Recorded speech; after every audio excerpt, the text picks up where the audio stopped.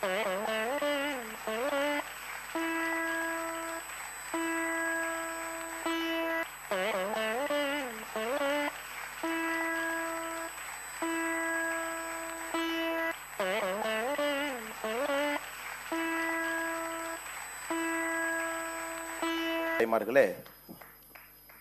அற்புதமான அரங்கில ஒரு முக்கியமான விஷயத்தை பேசுவதற்காக நாம் அனைவரும் கூட கூடியிருக்கின்றோம்.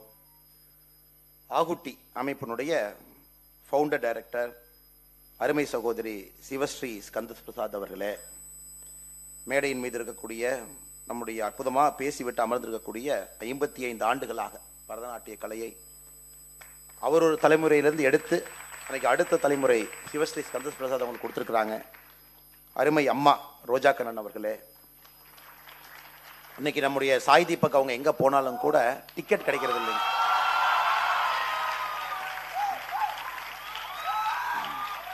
So wherever he goes, you hardly find tickets. People just don't get tickets. I'm sure many of you must have had the same problem. Yeah, such a brilliant speaker, a breath of fresh air, very straight, like piercing an arrow with an arrow, that kind of accuracy with which he speaks. So dear brother Sai Deepak avargale, and all the eminent people who have come here, and very young audience, pretty young audience. When you see from here, you see very young audience here, and possibly that is what we want, people who can imbibe the spirit of being a Bharatiya and take it to the next generation, because we got a lot of busting popular misconceptions to do, and your mind is very fresh, it's fertile, and you have the ability to call a spade, and you are born in a time when India is discovering itself, rediscovering itself, and that is why we are using the word called New India. That is why I feel very happy that the audience here predominantly is very young, and our senior audience here, they are willing to share their experience because they are waiting for such a long time. இத்தனை ஆண்டுகளாக அவர்கள் காத்திருந்தது இது போன்ற ஒரு நாட்டை பார்க்க வேண்டும், ஒரு பாரதத்தை பார்க்க வேண்டும் என்பதற்காக காத்திருந்த பெரியோர்கள் இங்கே அமர்ந்திருக்கின்றார்கள். நம்மை போன்ற இளைஞர்கள் எந்த விதமான பேர்டன் இல்லாம we are reimagining our country. So அதுதான் இப்ப இருக்கக்கூடிய 18 to 35, the greatest gift you have is you don't have any burden. You are completely reimagining how the country should be. And the topic that is given to all of us is think like a Bharatiya. So that is why Sivasri Skandas Prasad, after a lot of deliberation, must have chosen a person from the field of Bharatanatyam, a very reputed lawyer, a writer, and a speaker like Sai Deepak, and possibly a politician like me. So each of us can bring different perspectives to this field. And Madam has brought the perspective of art and culture, how it is integral to the whole concept of Bharatiya, which is evolved for multiple centuries over a point of time. And Madam gave a very brilliant presentation, including her personal life, how music, how culture, everything has shaped her as a person in a society, how it is shaping our country also. I would straight away dive into my field where I am in now, politics, and think like a Bharatiya. What has happened, what is happening now, and what will happen maybe 25 years from now, and what is the India that we are looking at. So I personally believe it is important to decolonize our mindset. So this is the time where we have to declutter, decolonize our mindset. And India is that phase, and the phase la naam irukuronga konjam konjama the phase la ipa dhaan aarambichirukom. First we are taking out the popular misconception, we are just removing it now. Many places we are rediscovering our culture, many places we are restoring our culture. Step number 3. And step number 4 would be practicing our culture, and step number 5 would be bridging and popularizing our culture. It's a step. It is not going to happen overnight, it is not going to happen tomorrow morning, but you will see in the last 10 years the shift has happened.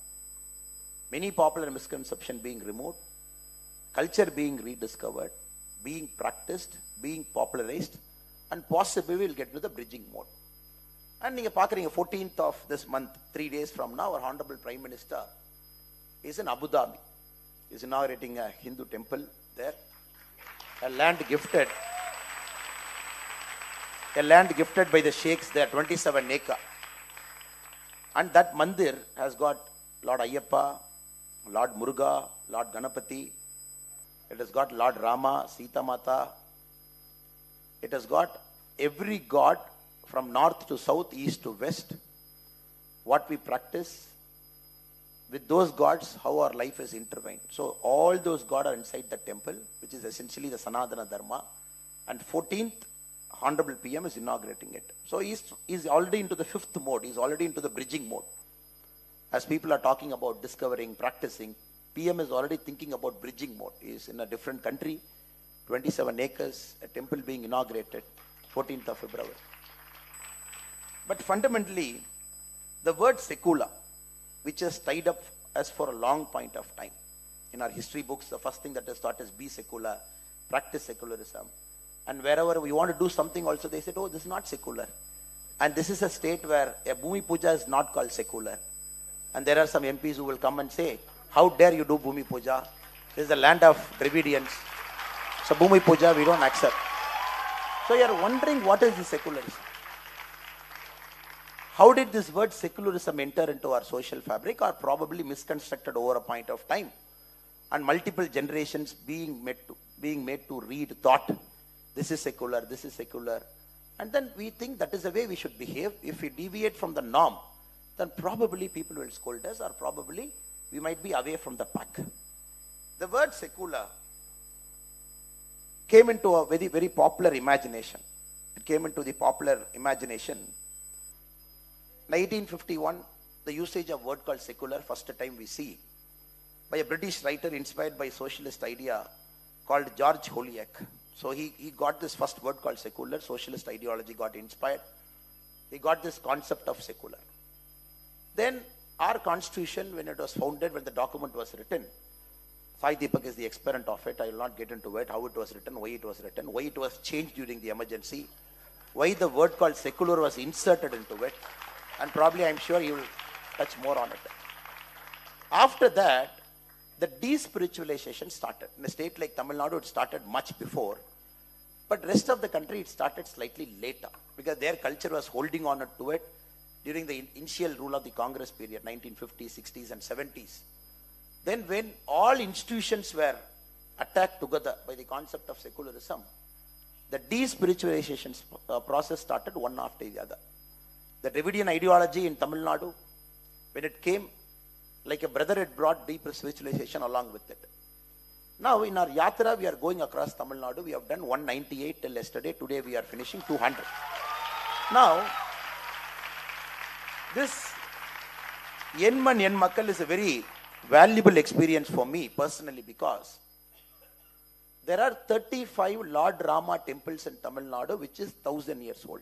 Inside our state, the geographical boundary, what we call as Tamil Nadu now, there are 35 temples of Lord Rama, which is 1,000 years old. I'm not talking of 10 years or 100 years or 200 years old. Even for Lord Rama to be born, there is a temple in Arani, if at all you happen to visit that part of Tamil Nadu, where Dasaratha Maharaja came. He prayed to the Lord Shiva there, Puttira Kametishvara temple. Dasaratha Maharaja wanted a son or wanted a child to take care of his empire. Even Lord Rama was born in our country after the prayers being offered in Arad. So you go to the temple, you see Puttira Kamateshwara temple there, you see all the history and all the, sometimes some little bit folklore also associated with the temple. When you go to Srirangam, you see Lord Rama's Kula Devata. Kula Deva himself was gifted to Vibhishana, and Vibhishana kept it in Srirangam, which you go and pray now. Recently, before the Prana Pradishta, he made a very important point by visiting Srirangam, by taking blessings from that deity, and then carrying out over the important task that is given to him by performing the role of Prana Pradishta. And then when you happen to visit the Suryanara temple near Kumbakonam, Tanjavur, you happen to see a Gunda there called Jatayu Gundam. That is the place Lord Rama brought Jatayu and performed the last rites for Jatayu. Even now you go there, there is Jatayu Gundam, and people go there, pray and come. So you travel all parts of Tamil Nadu. Maybe we popularly know Lord Ramanatha Swami temple in Rameshwaram. But you go to small towns, you go to Mufassal towns, everywhere, You see Lord Rama's connection in every single part of Tamil Nadu, which is at least 1,000-year old. At least 1,000-year old. Now, after the Dravidian philosophy started gaining traction here, the despiritualization process started. Then the state had gone to a level where a particular group thought it fit to put chapel on Lord Rama. So that is the level to which they have taken. So we have to understand why this shift happened. And why there are still some proponents in our state who believe in secession, who believe in a separate state, who mock a practicing religion, who mock a practicing culture, who somehow think a person who is practicing a culture that is essential to their way of life, in a way, if I put it, they might say that we are idiots. Now, this is the first important thing that we have to do, remove the popular misconception. That is a very important thing that is available right in front of you, which all of us have to do with a lot of sense of vigor. இதை முதல்ல செய்ய வேண்டிய கட்டாயத்தில் நம்ம நின்றுட்டு இருக்கிறோம். இந்த நம்முடைய கலாச்சாரத்தை மீட்டு கொண்டு வர வேண்டும் என்றால் நம்முடைய கலாச்சாரத்தை பற்றி முதல்ல நமக்கு தெரிஞ்சிருக்கணும். அதை எப்படி இவங்க திரித்து வேறு வேறு காலகட்டத்தில் எழுதியிருக்கின்றார்கள் என்பதை புரிந்து கொள்ள வேண்டும். அதற்கு நாம எக்ஸ்டென்சிவா டிராவல் பண்ணணும். So whenever you find time, you should make it a point to visit all parts of India. Since we are living in Tamil Nadu, நம்ம ஊர்ல இருக்கோம், எங்கெல்லாம் வாய்ப்பு கிடைக்கிறதோ நீங்க நேரம் எடுத்து மைண்ட் ஓபன் பண்ணி ஒரு sense of அவேர்னஸ்ல you should keep observing what is happening. Be it a temple, be it an archaeological finding, whatever it is, we have to find out what is that culture. Because a person who has written a book and that book becoming our textbook should not define how we think. நீங்க பாருங்க, இன்னைக்கு the way we think is some writer sitting somewhere, probably belonging to a particular ideology, writes a book that becomes a textbook and taught to crores of children every year. You do it for 10 years, you can prove a cat is a dog is a tiger.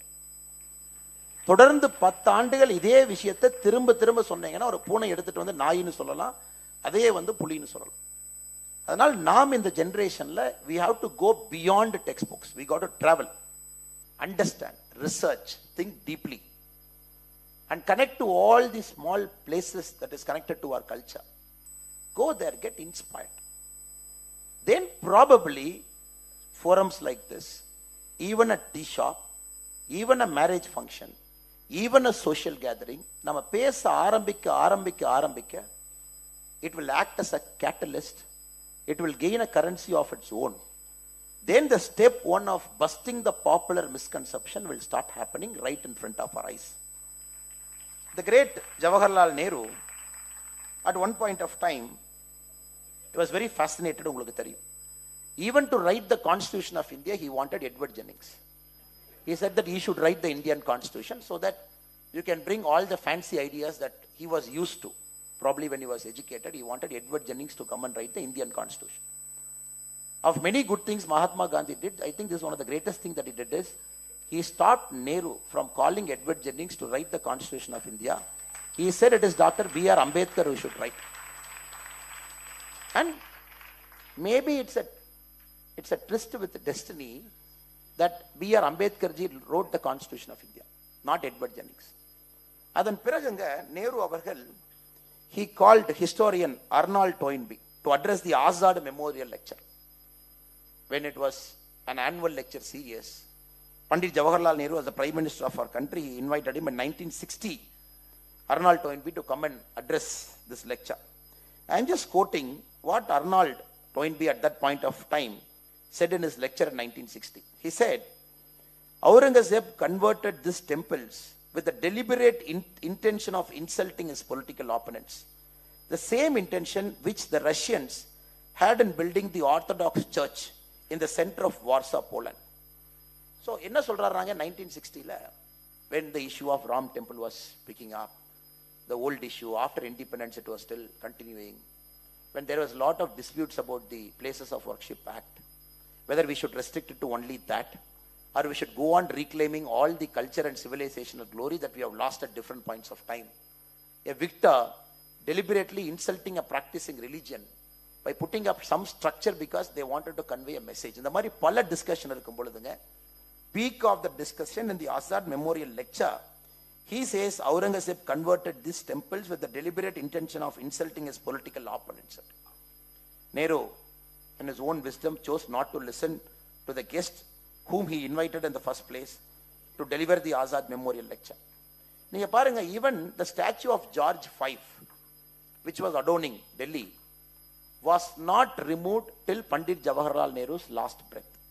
Remove pannavelling. Other than the Jawaharlal Nehru avargal irandha piragu 1968 George V was removed. Appo nammalukku oru chinna oru paasam ayyo George V poitaru ana canopy appadiye vechikalam. You see how we are attached to lot of things that is absolutely foreign to us. 1968 George V was taken out, but canopy was standing there without anybody. Then he took our Narendra Modi ji step 2 to bring Netaji Subhash Chandra Bose to the same canopy to put it.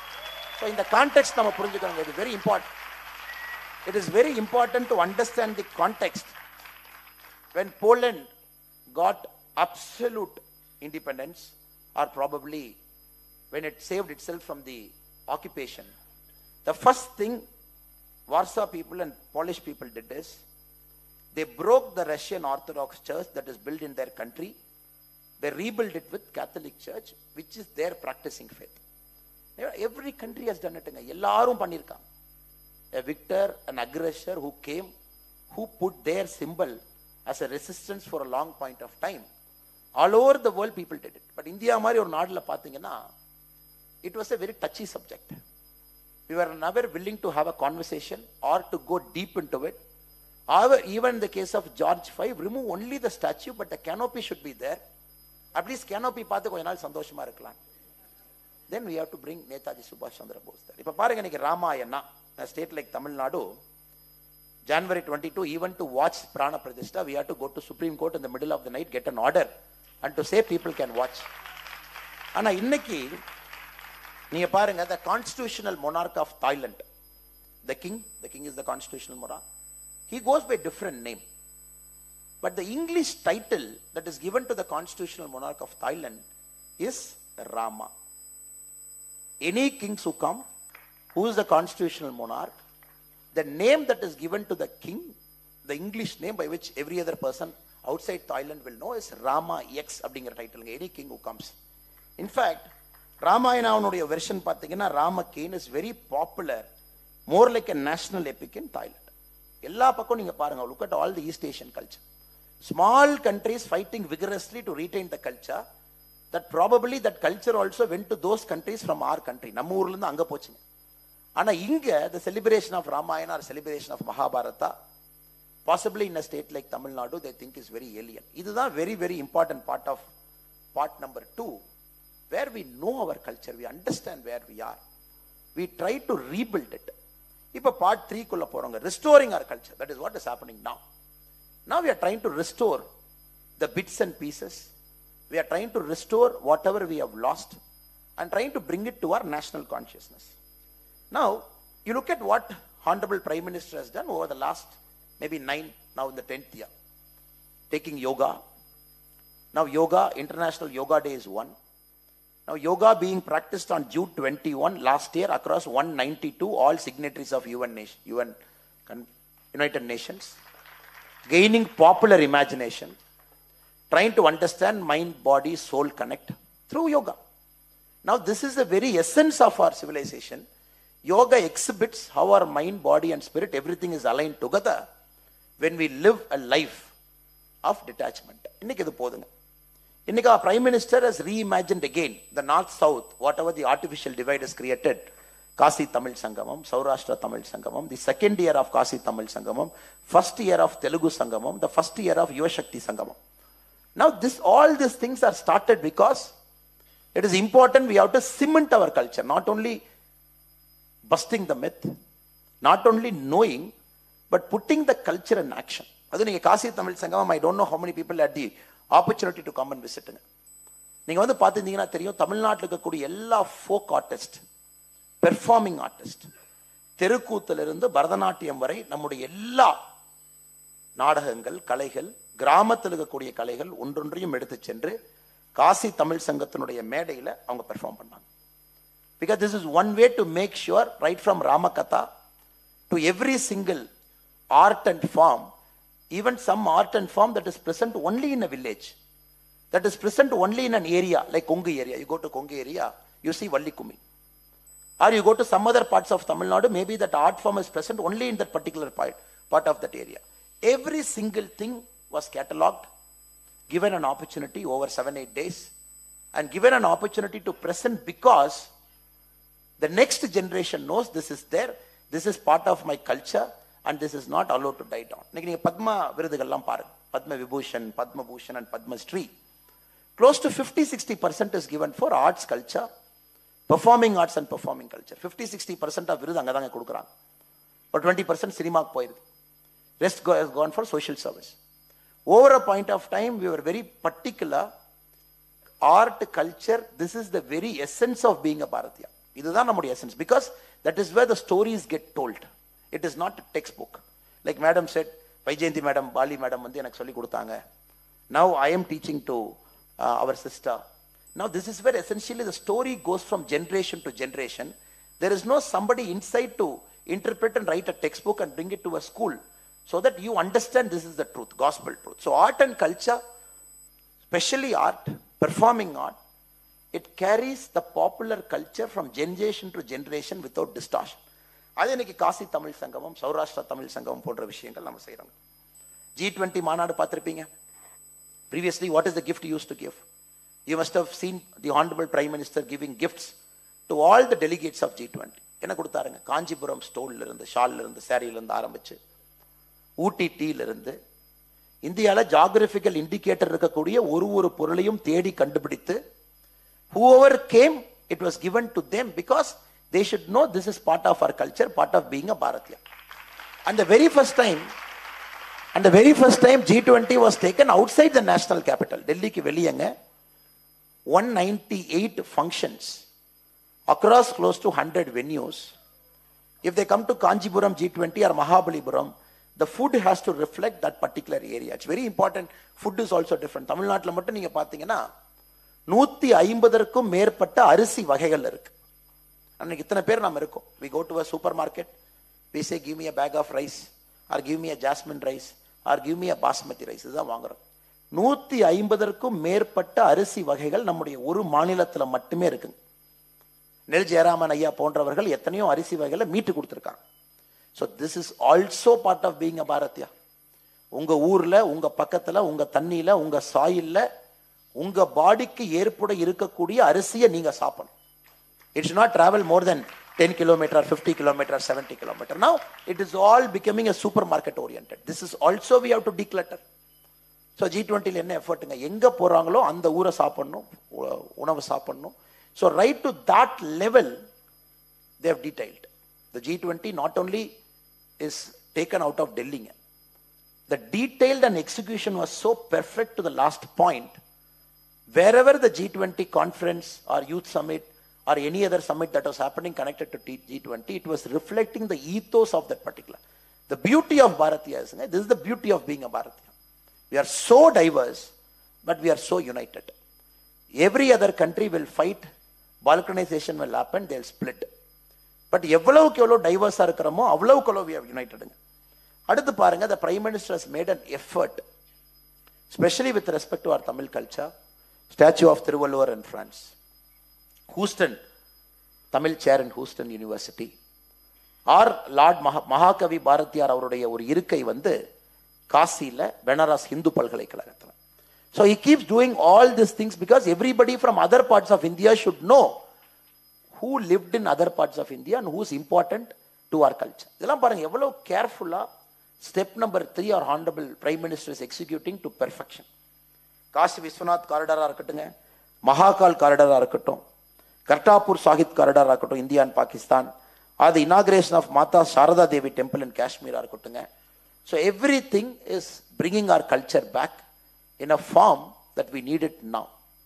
So சில பேருங்க, if you travel outside the country, not only we are restoring our culture inside the country. Next Sri-Lanka போங்க. So there are Ishwaran temples across 5 corners of Sri Lanka. Ravana அவங்க கட்டின கோயில். Now we are restoring one after the other all the 5 temples around Sri Lanka. Tiruketishwaram is restored by the government of India's grant. It is gifted to the people of Sri Lanka as a grant from India. அது பண்ணியாச்சுங்க. அடுத்து திருக்கோணேஸ்வரத்தை நோக்கி நம்முடைய அரசு சென்று கொண்டிருக்கிறது. So not only are we doing it in our country, we are also going outside the country. Now this is step number 4, where we talk about not only practicing but also bridging and popularizing. வெளிய எடுத்துட்டு போறோம். Now we all have to understand at a very important point of time in India's history, very important point of time in India's history, the next 25 years is going to be very important moment, because right now the popular misconception we have broken. We are reimagining our culture, we are taking it to the masses, and more importantly we are expanding and bridging it. இது இப்ப நடக்க ஆரம்பிச்சிருச்சுங்க. So that is the point we are living in.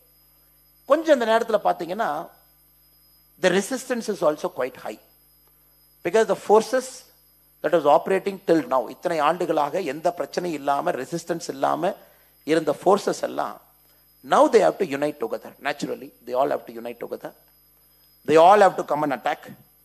They all have to come and say, no, this is Hindutva. No, this is something. This is RSS version of India's culture. So this is the time when we as citizens, we start having small conversations, not big conversations. Some of the eminent people who are sitting in the front row, sitting here, they do their duty by having big conversations. Television studio, Periya Forathla, in front of 10,000 people they speak. But to get this thing done, it is important the small conversation happens in millions and crores. ரெண்டு பேர் ஃபேமிலிக்குள்ள, சொசைட்டிக்குள்ள, காலேஜுக்குள்ள, கேன்டீனுக்குள்ளங்க, ஒரு book launch ஃபங்க்ஷனில், the small conversations 10 people, 15 people should have among themselves by saying, look, this is happening. Look, this is my temple. Look, there is an important archaeological, historical place here. This is the connection. Look, and even when we invite our friends, எத்தனையோ பேர் சென்னையில் இருக்கீங்க, if at all you have to suggest a good tourist place outside Chennai to your friend, ஒன்றும் இல்லைங்க. yesterday our பாதயாத்ரா 195th constituency was in Kanchipuram, Uthiramerur. உங்களுக்கு பார்த்துருப்பீங்க, இங்கே தான் பக்கத்தில் இருக்குதுங்க. So you go there, you see a Kulothunga Chola times inscription there, 10th century, 1100 years before. Small a village kind of town, 3 rivers surrounding that village, very beautiful, very pristine, very serene place. If you have the time to go to that Vaikuntha Sri Varadaraja Perumal temple, Kulothunga Cholan has put inscriptions around the temple. You just have to take their time to observe. He has put 3 inscriptions about how election should be conducted. We are talking of 1100 years before. The first inscription talks about who can contest an election. The second inscription talks about how election should be conducted. The third inscription talks about after a person is elected, how can you remove him? So 3 things. நீங்க போய் அதை பார்த்தீங்கன்னா, if you have the time to go and read it, you'll be so fascinated. The concept of democracy 1100 years back, he has etched it there. Probably when we are shifting from Mannarachi to Makkalachi, when that shift was happening at different points in our country, in Bharat, he has put it. Now I will just take a couple of minutes to explain what is written in that inscription. You will feel so beautiful. Now suddenly they talk about India's constitution was copied from so many people. We have taken inspiration from Ireland. We have taken inspiration from Britain, and so many things they talk. They say a person who has to be in political life has to enter politics after 30. Until 70 he has to be in politics. And the whole place is divided into 30 wards. Each ward will have one elected member. A person can become an elected member only once in their lifetime. Only once. And the period is exactly 360 days. 360th day you are outside. Once you are in public life, one time, getting the member of that ward, you can never stand for election in your life.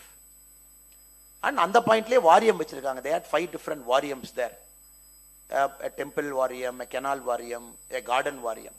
So you are a member of a Varium for 1 year. There is a 3-year cooling off period. Then you can become a member of what? So which means in your life, You can be a member of Varium once, you can be a member of ward once. There are 35 crimes they have mentioned. If you have committed any of those crimes in your lifetime, you can never contest for election. And after you have won the election, they have listed another 17 misdemeanors. You have done these 17 mistakes by being a representative of public, then you will be kind of impeached. So there's 3 inscriptions very beautifully, the fulcrum of democracy. Just about 1.5 hours from here in Kanchipuram districts, you go there, you read it, you come. In the mari chinna chinna edathukku நம்ம குழந்தைகளை கூட்டிட்டு போவோம். Not Disney World, not this பேர் சொன்னா அப்புறம் மேல defamation சூட்லாம் போட்டுருவாங்க. Not this place where some snow is there, not some big malls. So not those places, small places around us. Take them, take our children there, show them, make them to read, connect them to our culture. Then they understand, oh, the essence of Bharatiya means that we have to be democratic in nature. And being democratic in nature doesn't mean shutting down somebody's voice. And being democratic in nature means, so they will understand everything, we got to be spiritual. And every single thing, when we take our children to places, make them to connect, make them to read, make them to listen, I think we groom them for the next. We travel less. As Indians, we somehow have the feeling we are traveling more. No, we are traveling very less. Our forefathers traveled more. Catching an airplane, landing in Delhi, attending a conference, catching an airplane, coming back to Chennai doesn't mean we are traveling more. So this generation is only clocking air miles, or probably clocking train miles. But we are a very poor generation in terms of traveling. அப்ப நம்ம ஒரு சாய் தீபக் அவங்க வச்சுக்கிட்டு முன்னாடி இருக்கக்கூடிய நல்ல மனிதர்கள் எல்லாம் அமர்ந்திருக்கிறாங்க. There is our very, very eminent friend. Every day you see him on the TV talking very loudly about our civilization, our glory, our culture. So, இவங்களுக்கு நாம ஹெல்ப் பண்ணணும், சப்போர்ட் பண்ணணும். To accelerate their thought process, it is important as Indians we have to travel more. We are not traveling. And for us the concept of holiday is take, even within India, go there, book a nice resort, relax, some sightseeing, some beach, maybe what is that, they take this parachute kind of thing there and go down and they say I had a good holiday. Ramba tappu pandranga. I think we are making a big mistake to our children if we think that is a holiday we are giving. Take them to a place, make them to eat a local food. Local food. அந்த ஊருடைய கம்பு சாதம், அந்த ஊருடைய சோள சாதம், அந்த ஊருடைய மில்லட்ஸ், அந்த ஊருடைய ராகி. நான் ஏற்கனவே சொன்னது போல 150க்கு மேற்பட்ட ரைஸ் வெரைட்டியில் ஒரு ரைஸ் வெரைட்டி அந்த ஊரில் கண்டுபிடிச்சு அங்க இருக்கக்கூடிய நேச்சுரல் ஃபுட்டை ஒரு எக்ஸ்பீரியன்ஸ், ஒரு எக்ஸ்ப்ளோரேஷன் அந்த குழந்தைக்கு. So when the children comes back, he will keep, or he or she will keep thinking, oh, some new thing. He will come and tell somebody in the school, நான் எங்கே போனேன் தெரியுமா? இப்போ ஸ்கூலில் children என்னங்க பேசுகிறாங்க? நான் ஸ்மோக்கிங் இடம் போனேன் தெரியுமா, நான் டிசி வேர்ல்டு போனேன் தெரியுமா, நான் இங்கே போனேன் தெரியுமா, அங்கே போனேன் தெரியும். So let us make a conscious effort to think like a Bharatiya. Take us outside the shell. Consciously travel more. Connect to all the historical places. Accelerate the thought process of Prime Minister Narendra Modi ji, who thinks this is the time to grow with our cultural intact. So, kandipa adu nadakkungra periya nambikku enakku irukkuga. So, this is very important event. Because Ahuti is not only into performing space, but today or maybe multiple days they have decided, let us have a forum like this, invite people, make them to talk what they think, bring young minds here, award some prizes also for children who have done some good work, and probably spread this word, accelerate the process, so that we become a true Bharatiya, maybe in the near times, not, we are talking of not even 20-25 years later, in the near times. With this, I thank Sister Sivasri for the great opportunity that she has given me to come here and sharing stage with my dear friend Sai Deepak. And we are very, very sure we are on the cusp of change. Even Tamil Nadu is on the cusp of change. We just have to wait till 2024. We just have to wait till 2024. The elections in 2024 will be a proof that our state will give a decisive mandate. So whatever they have spoken over a long point of time, so let us be patient, let us keep doing that groundwork without any expectation, so that our future generations will live a great life. Thank you so much. Jai Hind.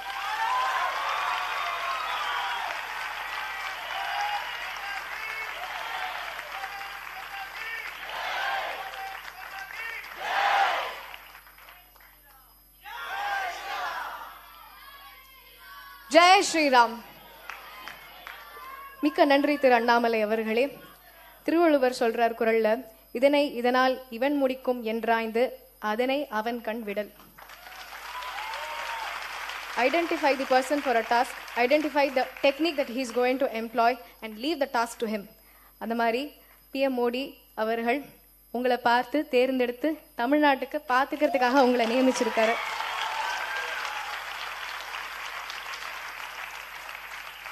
I heartily welcome Shri Dushyant Sridhar in the audience, a Vedic scholar, a fiery debater, and many more. Varga.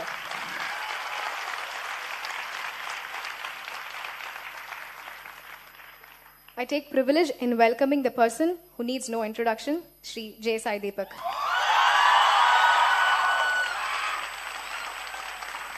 But here I go as a protocol. We will now honor Shri J. Sai Deepak. Shri J. Skanda Prasad will honor him.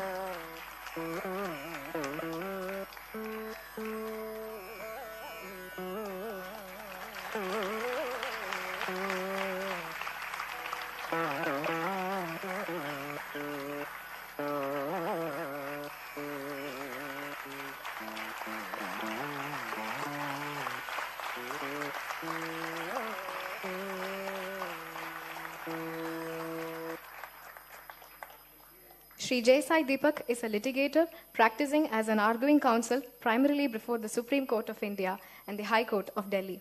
A mechanical engineer from Anna University, Deepak ji graduated with a bachelor's degree in law from IIT Kharagpur's Law School in 2009 and has carved a niche for himself as a litigator in civil, commercial and constitutional matters.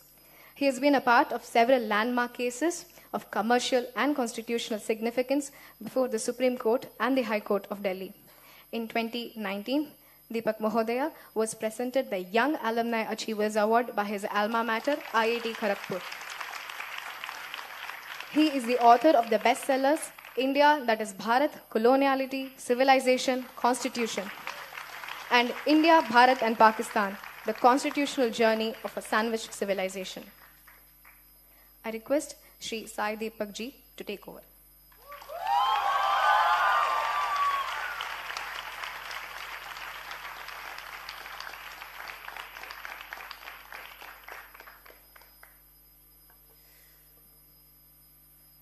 Jai Shri Ram. Vanakkam and Namaskaram.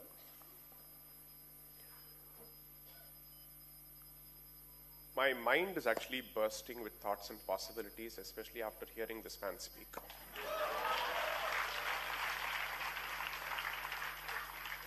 I'm usually known for speaking extempore. I never go with any kind of preparation because I believe 24/7 is the preparation mode.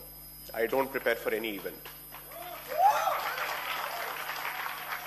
But the number of ideas that kept bursting in my head when he was talking, my template was one, he's just multiplied it. So let me thank Shivashri for giving me an opportunity to share space with Kamaraj 2.0.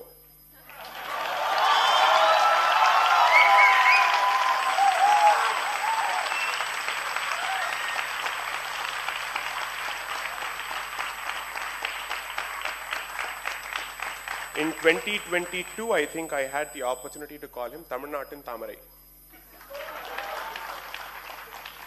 Kamaraj 2.0, why? One, because it's time that Bharat had the third Prime Minister from the South.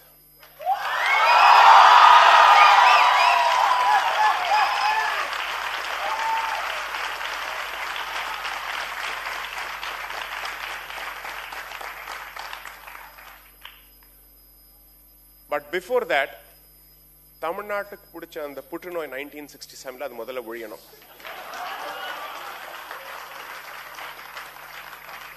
that virus that has gripped the holy state of Tamil Nadu, this dharmic land, needs to be eradicated first.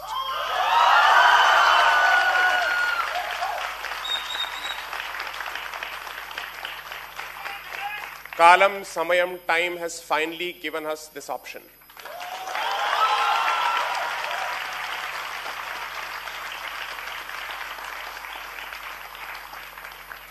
I request the Dharmikas in Tamil Nadu, the Hindus of Tamil Nadu, to throw their weight behind this man.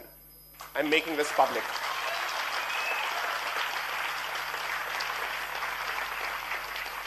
It is now or never. This is a do or die battle. 2026 Anju Pushkaram, 60 years mudinjirukkom since 1967.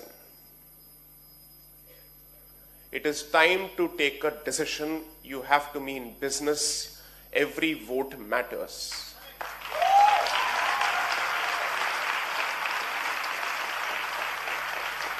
Every middle class vote, every thinking vote must not think of it as a holiday, must go out in the sun and do whatever is necessary. We are just 2 years away. This was not meant to be a political speech, but unfortunately, our land has been heavily politicized. Our religion has been politicized. I am left with no other option but to speak about this bluntly.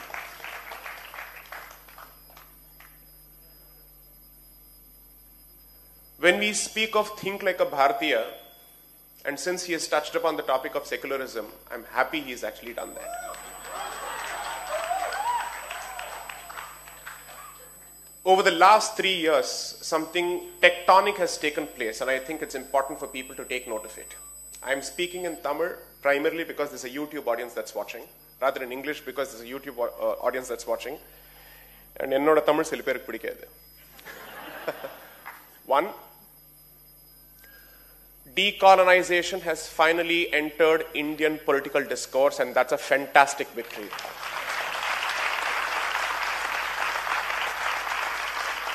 The tragedy is that this conversation should have started in 1947, and it has started in 2020s. No other post-colonial independent society can boast of this kind of prolonged mental slavery. Ever. I know what people like me have gone through in Tamil Nadu. I've witnessed it on campuses. I've suffered the consequences of it. But the only promise and sankalpam I made to myself was that I will never become a jati activist. I will speak for the community as a whole.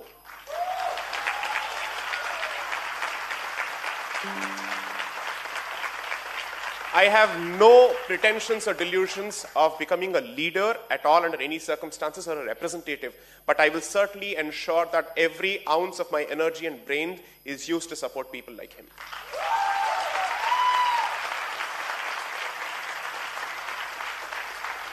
Because I think it's time we did away with the concept of politicians and we think of thinking leaders.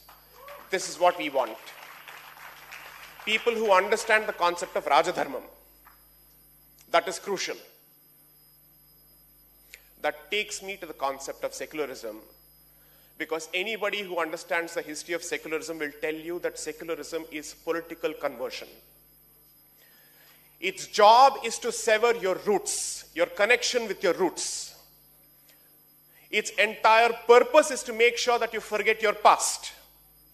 And it becomes the new religion because humankind cannot survive without religion. Therefore, secularism has become the new religion, unfortunately. The purpose of these tools is to ensure that you forget one of the most important, let's say, concept in the life of dharmikas, which is pitris, ancestors, your people, your forefathers. That is why I call it political conversion, because conversion requires you to spit on your past and to embrace a new identity that's completely antagonistic to your earlier identity. Hence, it is political conversion. Knowing fully well that this would be the problem, that it's a time bomb that's going to burst itself on a regular basis against the indigenous community, the framers of the Constitution chose not to use the word secularism as part of the preamble at all. all those fears, all those apprehensions have been vindicated with time to our detriment. To our detriment. There was a time when there was a different kind of a procession taken out of the Kanchi Matham in 2004. Finally, this man has gone to Kanchi. As a proud follower of the Kanchi Matham, I am super happy.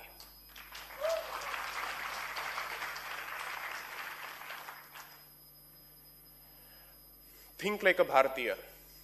You can't think like a Bharatiya as long as you embrace secularism, is my humble submission. It is cognitive dissonance. If you think like a Bharatiya and also wear secularism as a badge of honor, you can't. They are incompatible. They are mutually destructive. And they are mutually exclusive. Tamil Nadu vidimoksham kadakira varkum Bharatatku vidimoksham kadakkadu.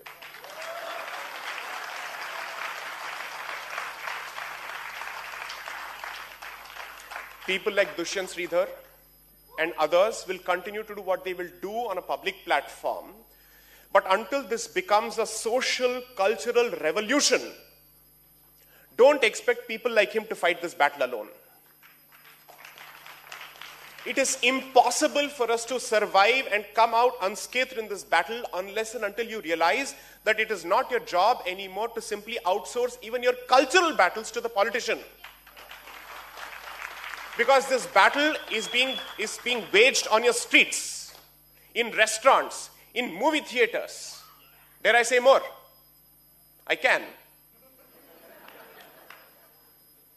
And the worst part is this cancer has entered the rest of the South.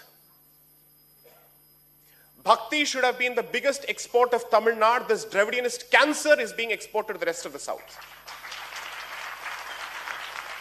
In my living memory, I have never seen a separatist sentiment being expressed on the Dharmika state of Karnataka ever. Even that has happened because the way this cancer enters is actually true and consistent to its origins, which is cinema, which is art. So that's how it has entered Telangana and Andhra Pradesh through movies. That's how it has entered Karnataka. Kerala, of course, never needed it because it has its own cancer.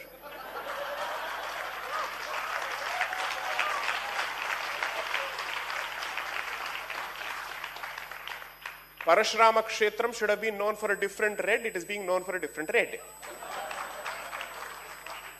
So the point is, this civilization is a dharmic civilization. Own it, embrace it, be proud of it. That is fundamentally decolonization.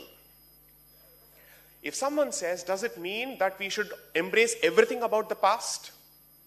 When every time I speak of decolonization, I get this nonsensical statement I'm forced to say, does it mean that you have to spit on your past? No, you don't have to. These are not binaries. Anyone who chooses to focus exclusively on the problems of the past is not a well-wisher of this civilization because according to him, there is nothing positive worth being discussed. You have to look at the entire history of this civilization as a whole. It's not a monolith. And this civilization is called a civilization thanks to the scale of its diversity. So the realities, the political realities, the jati realities, the economic realities have been different in different parts of the country, but we are all painted with the same brush.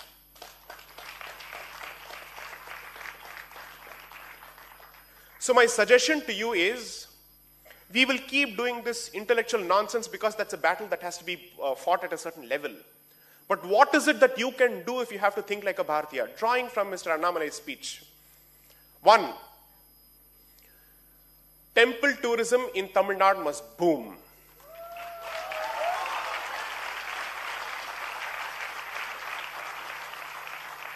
Repopulate our temples. Take back those spaces. Support all temple communities, the operative word being all.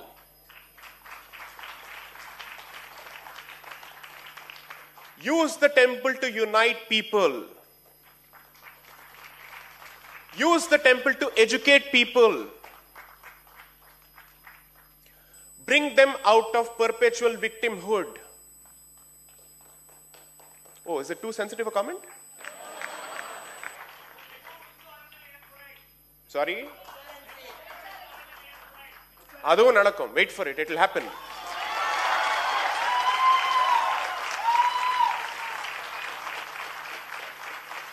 Today, our temples are held ransom by an ideology that has vowed destruction of our religion, has taken an oath for it. And they're being true to their political masters who are within and outside the country.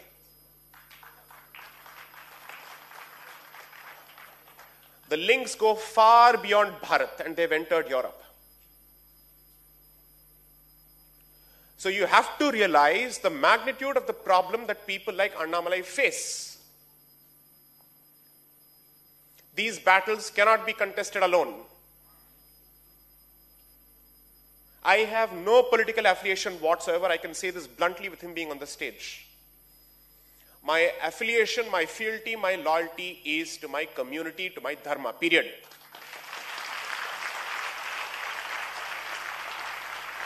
And precisely because I see a representative of dharma in him, I will support him.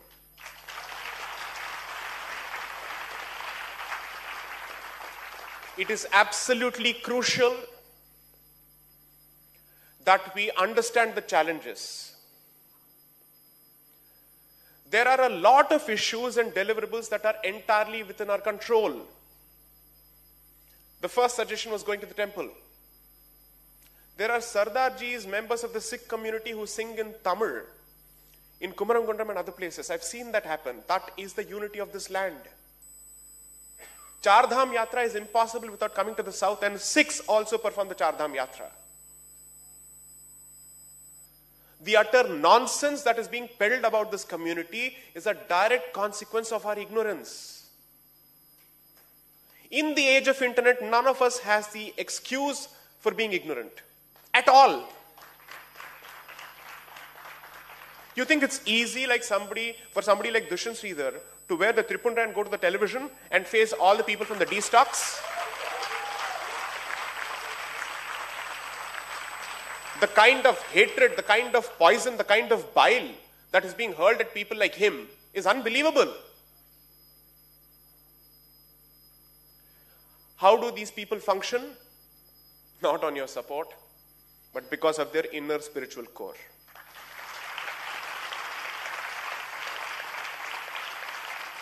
Because most people think it's easy for people like him and I to take these positions because there is some popular support. None of you is going to be available. Your intention may be to protect us, but you cannot be available all the time. So the point is not to protect us, but to start finding replacements for us. Keep creating them. These can't be personality-driven movements. Learn one thing from the Asura. Whenever you think of tapas, you think of the Asura, because Asura tapas is unbelievable. Because when they commit themselves to something, they latch on to it. I learn from the Devas as well as the Asuras. I'm very clear about it. We must start looking at producing Raktabija Devas.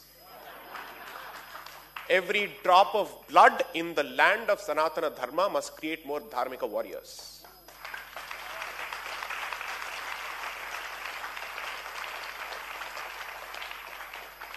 Over the last few weeks, knowing fully well what kind of a sensitive area Jati as a topic is, I have decided to embrace the cactus by talking about it. Because it is important for us to have these conversations.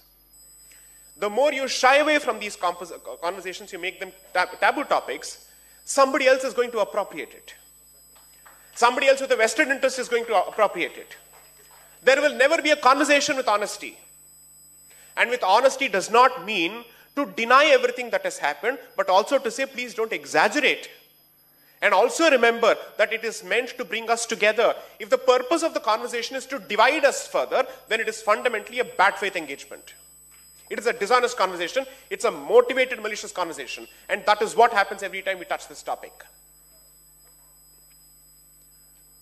Every incident is a potential entry point for the mischievous Dravidianist. He is waiting for it. So I would request you to use these platforms, these fora, and these institutions as a moment of societal churn.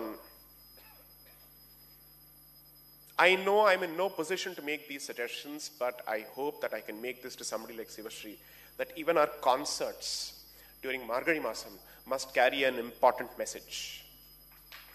It cannot be just a Katha Kalakshepam or a pure cultural event, because none of our classical arts are being, let's say, kept away from this political conversation. Every institution, whether it is dedicated to Bharatanatyam or not, is now under the attack from the left. It's being taken over. Bharata Muni will not be taught in these places, apparently. Bharata Muni will not be taught in an institution which is dedicated to Bharatanatyam, is the scene of the Tamil Nadu of 2020s. And whoever wants to teach Bharata Muni's Bharatanatyam and Natya Shastra is being kicked out as a Hindutva fascist Sanghi. Imagine to what extent we have come down. When your arts are being taken away, remember the one final pure strand that is left between your culture, your past and your present is sought to be severed and corrupted fully. You can't let that happen. You can't let that happen. But don't go ahead with the victimhood complex. The difference between the Dravidianists and us is that go confidently out for engagement, and your outreach must be genuine to all affected parties. Let opinions change. It's not going to be an easy battle, but I can say this with confidence. I say this with confidence. Nobody can accuse me of being different about my identity, jati or religion-wise.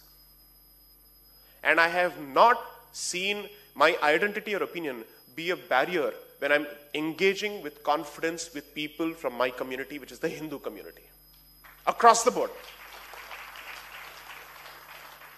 I've had people come and speak, explain their position, genuinely express a way to bridge this gap. This is not to my credit. I am saying that there is a willing audience out there, provided you show it in action. You cannot read the, what is that? I don't want to name the newspaper anymore, because it's not what it's meant to be. It is the antithesis of its name.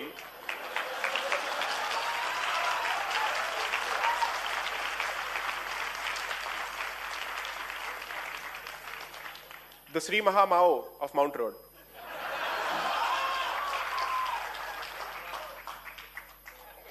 Find a way to get on the ground. You have only 3 ways of contributing to this battle. None of which is to just earn your livelihood and get out with it. Not happening. It's not happening anymore. You have to participate. Financially, what can you do? Culturally, what can you do? Intellectually, what can you do? Spiritually, what can you do? And if you have the ability, politically, what can you do? I understand that politics is not everybody's cup of tea, but everything else is within your remit. It's possible for you to do it. It has come to a point where I'm being asked, are there no Hindus left in Tamil Nadu? That's the question that's coming from North India, or India of the North. This question has started coming. There are no reactions. Anybody says anything. There is absolutely no expression of discontent or displeasure whatsoever when people trample all over you like human doormats. If this is incitement, so be it. I am inciting you to action. I am inciting you to action. A different kind of direct action where you actually go onto the ground and engage with people from your community. It is crucial. These 25 years will define and decide what shall be the way of the future post 2047. This is a battleground generation. Never before in the history of the last 400 to 500 years have we been presented with an option where you actually are in a position to speak with a unified political Bharat. You were speaking with different princely states at one point. You finally have a politically unified Bharat, which was always civilizationally one. One, you have a politically unified Bharat. Then You have been given democratic ways of communication where you're no more dependent on the mainstream media with its own vested ideological interests. Social media has made possible the reach of voices like all of them. Who would have thought at one point that someone coming from Annamalai's background would be able to aspire for the best positions that this country's political system has to offer? This is a sign of change. This is a sign of change. When somebody has to go to court to prevent the viewing of Prana Pratishtha, it's a sign of desperation. It is darkness at its highest position, and that's where the resistance starts. When it is darkest, that's when there is a sense of hope, because effectively he's exhausted all his arsenal. His ammunition is over. He has nothing more to offer.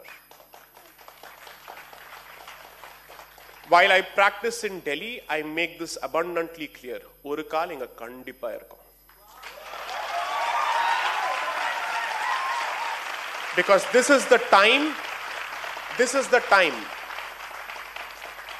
Those who were associated with the Ram Janmabhoomi movement will tell you the significance of what I'm about to say. Ek dhakka aur do. Every structure that is anti-dharmic must crumble. And the Overton window must change. This must become the new normal, making it impossible for anybody to take the situation back. Impossible. Thanks to what has happened over the last decade, anyone who doesn't perform on the anvils of economics will not be an acceptable option anymore. Since 2014 to 2024, that is the change. Jai Shri Ram has become a national sentiment.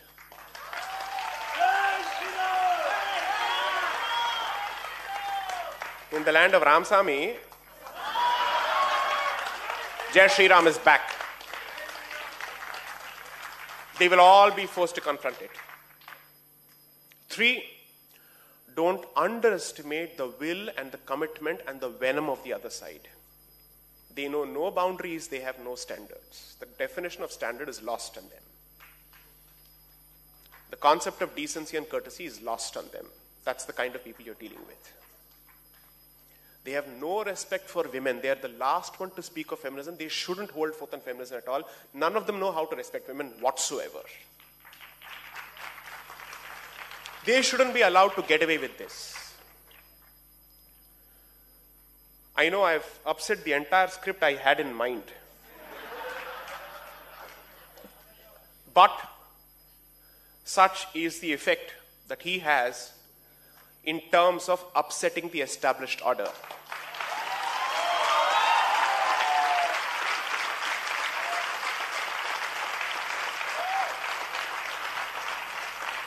I thought I'll at least stick to the script I wrote and scribbled. I couldn't. Grama Devatas and Kula Devatas are the battlegrounds, by the way. Please go back to them. Revive your Grama Devatas and Kula Devatas at the very least. Because the divide that they are hoping to succeed in is to divide temples from Grama Devatas and Kula Devatas and say, no, these are two different strands altogether. One has got nothing to do with Sanatana Dharma, and this is all some Brahmin conspiracy. Please embrace those deities. I know for a fact that my own in-laws have Ayyanar as the Kula Devata, which means they also serve meat and toddy. That's what these idiots don't understand. They won't understand. Every temple has a paddhati. Whatever the temple says, we will do it. Period. It doesn't matter. It doesn't matter to me what is the origin of the priest. If the priest is a priest in a particular place of worship, you will surrender to his diktats as far as that institution is concerned. Break these silos. Since actions speak louder than words, the most powerful impact which the other side dreads is the repopulation of even the street temples, the unknown temples. Because Madurai Meenakshi will always get crowds. What about other temples? What about other temples? Go back to those temples, forge your sense of community, which is the one thing lacking in this community, and that's haunted us for thousands of years now. And our definitions of community are in micro definitions. Let us assume for a moment that I accept the reality that these micro definitions cannot be done away with because they have withstood the test of time for thousands of years. I can only make one point: respect every micro identity. Treat everybody with respect. Because if you don't do that, respect will be replaced by dangerous victimhood complex. When you do that, when you take every profession seriously, you'll realize that all the professions which were in the hands of our communities, which have been lost to others, can be reclaimed. Otherwise, they'll come and live like destitutes in cities. It's not as if Chennai has the ability to accommodate everyone who comes here. It doesn't have the resources for it. And since they know for a fact that their professions will not be respected in the places of their origin, they have no other option but to get out of the place. One is a loss of dignity, the second is a loss of opportunity. We have to address both. And that will happen when you start going back to these places, when they realize that there is more footfall. So revisiting your places of worship is not just about religion, it's equally about economics. Go to Ayodhya and you will be surprised at the infrastructure development there. I am someone who believes in respecting sanctity first and ensuring that infrastructure organizes itself around that respect for that sacred space. I don't believe in corridorification at the expense of the sacred space. But I believe both of them can go hand in hand with a sense of balance. In Ayodhya, you will not believe for a moment, some of those roads, most of those roads are better than Chennai's roads actually.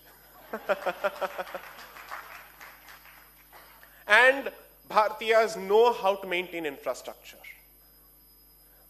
The thought, the self-loathing thought that we don't know how to maintain infrastructure, Delhi Metro has been running fantastically since 2004. It's among the best in the world. Washington is really terrible, even in terms of its metro system. Delhi is brilliant. This is happening across the country. So when someone tells you you don't know the value of economics, you don't know the value of maintaining infrastructure, that you are not clean fundamentally, address each of these aspects. These are fundamental deliverables where he and I don't need to play a role. We have no business playing a role in that. We can only tell you, this is the big picture, find your places within. Some of these battles, it's for you to embrace.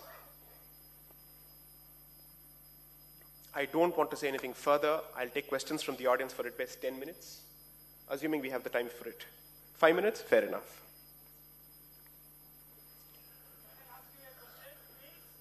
Yes, shall we hand over the mic so that it's recorded?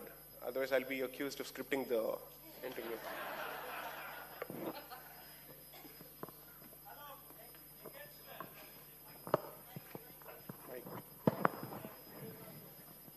I think we'll go with lots of students first, please. Yeah, I would want to give students an opportunity first.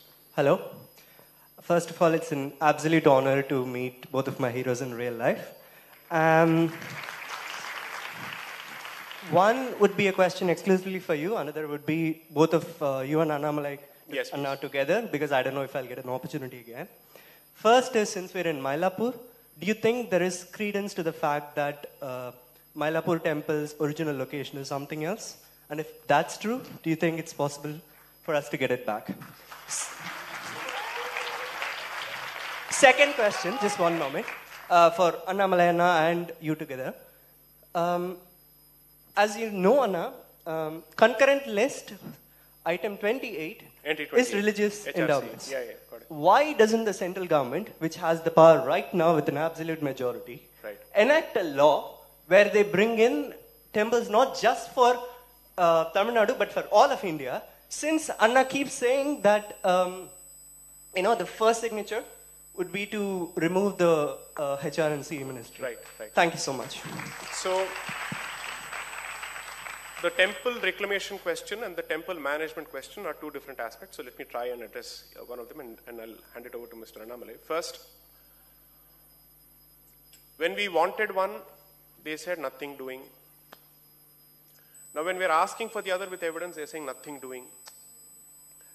So when somebody displays that kind of intransigence, I will say then my position of minimalism has no value. Let me now have no limits on my ask at all. At all.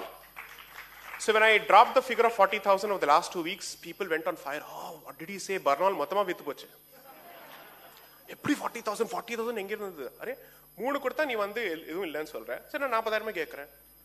Because anyway your answer is going to be sunnah, 0. If your answer is a 0, then I have no other option but to take a maximalist position. 2, okay, let me ask a different kind of Dravidianist argument right now. I'll present that argument. Why haven't any of these people said, why only temples of the north, Kashi, Mathura and Ayodhya? What about the temples of the south? They are apparently batting for the southerners, right? If they were Hindutva southerners, they should be saying, why only 3 temples of the north? What about other temples? Because they have decided for us that these are the holiest of our places. Okay, so if Madurai Meenakshi had been under occupation, would we not have asked for it? Absolutely. If Srirangam had been under occupation, you wouldn't have asked for it? Let someone tell me that Srirangam isn't among the holiest of our shrines. I dare them. Let them say Madurai Meenakshi is not. If Sabrimala was under occupation, would you not take it back? That's it. In a community that has 51 Shaktipeethas, 108 Divyadesams, 12 Jyotirlingas, what do you mean by 3 holiest of our shrines? Every community has its own holy shrine or holiest of shrines. I'm a Shaivite. For me, what is more important? As much as Ayodhya is important, Kashi is important, and if Chidambaram had been under occupation, that's equally important for me. Who are these people who are deciding for us to say, no, now that you want everything, limit it to 3? On what basis do you decide? When you you have a grand position is, Hinduism is not even centralized. Then how do you decide that 3 of these places are the holiest? If it is decentralized, then the argument has to be decentralized. Let the owners and the claimants of each of those temples decide for themselves. You don't decide for it. 2, when someone says, wouldn't this lead to some kind of a conflict and all that? They said this about 370. They said this about Rama. So every time it's a subtle thread that is being dropped. I'm saying, enough. Okay? Now this won't work anymore. The community has awakened. They have seen through all of this, and the evidence is right in front of your eyes, and your attitudes are also right in front of people's eyes. Enough is enough. The Supreme Court basically said that even the occupier for centuries will be given land despite having lost the case. That is the most magnanimous ask that you can get from the highest constitutional court of the country. I'm saying I'm willing to propose even that. Somebody asked for 5 villages once. I am giving you 5 acres now. You don't want this. Consequences will follow. Time will decide. The master accountant is always time. It is a Kala Chakram. It will keep coming back, and our time is now. Second, entry 28, I agree with you. I have said this in articles, I have said this in speeches. I think it's important for us to start forming a broader consensus. Since this ask has been limited to a select few people or select individuals, it has remained a storm in a teacup. My suggestion to you will be this. Strengthen his hands by making the temple freedom movement a Hindu movement and not the movement of one particular community in Tamil Nadu. I am not saying that anybody is limiting it to one particular community, but the perception needs to change, and I certainly think people who are working for it are working towards it. But the other side constantly says, no, this is effectively a clique of a particular community that is interested in restoring its domination and supremacy. Address that. Don't run away from it. It's important to address that. Start the outreach. The legal battle will be fought. The gentleman who represented Sri Ram Lalla in the Ayodhya case, Sri C.S. Vaidyanathan, is the one who's leading us in the battle. I am second in command. So we are in very safe hands, and those pair of hands belong to Sri C.S. Vaidyanathan. Remember that. People may not be aware of it, therefore it becomes my duty to inform people of this. Sri R. Venkatramani, who is the current Attorney General, was previously part of the team. He was at par with Mr. C.S. Vaidyanathan representing this matter. And then he became the Attorney General. So according to me, the stars are positioned in the right place.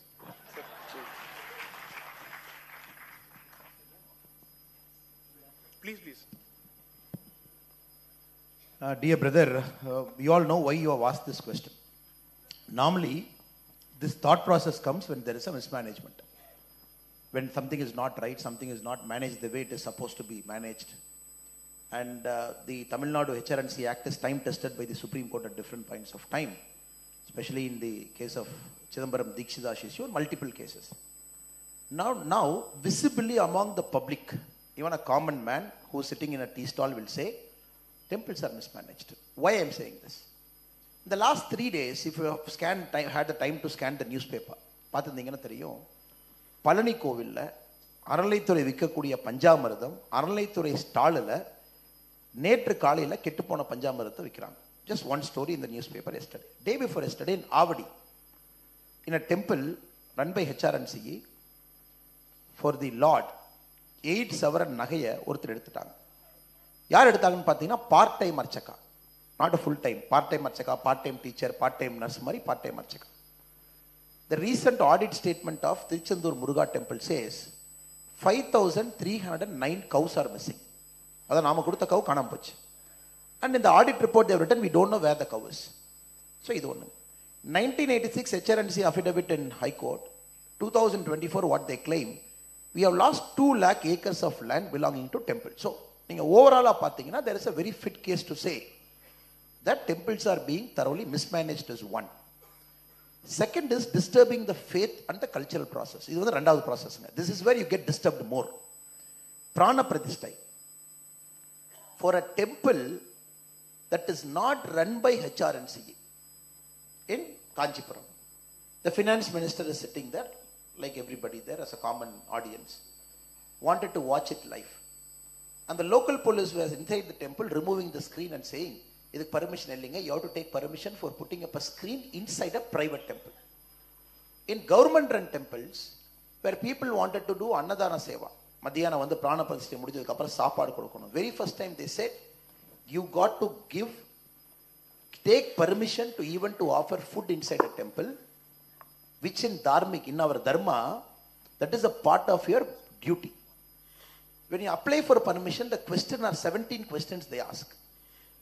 Who prepares the food, where the food is coming, list out all the items, how many people will eat, mention the quantity. Then you please go and meet the JC. So in the Mari. So part number 2 is more disturbing. One is mismanagement, of course. The part number 2 is a deliberate effort to stifle the way you practice your religion. Part number 3 is distorting your practice. பூஜை நடக்கிறது கிடையாது, அது எந்த விதத்தில் நடக்கணுமோ அது கிடையாது. இந்த மூன்றும் வந்து இப்போ தமிழ்நாட்டில் பார்க்க ஆரம்பிச்சிட்டோம். Now you have the specific question, is there a fit case? Yes, absolutely there is a fit case. That's why as a political person, we keep telling as a party's thing, in constituency number 100 in Srirangam, we said, time has come to dismantle HRNC in Tamil Nadu, which BJP, when people vote us to power, we will do. Now the very specific question of entry 28 concurrent list. 2 days back, Amit Shah ji was sitting in an economic summit. There was an audience like you who asked a question. The opposition is unhappy with the Bharat Ratna that is given. They say for politically you are given Bharat Ratna to get votes. The opposition is asking, why not Savarkar is not given Bharat Ratna? Amit Shah ji's answer is my answer. Amit Shah ji said, thank you for the suggestion.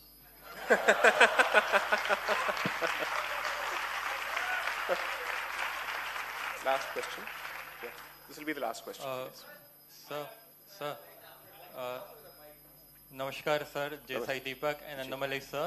Basically, I am from Madhya Pradesh. I am pursuing my bachelor's in engineering here. Ji. So, sir, there are a lot of talks going about Hindu Rashtra.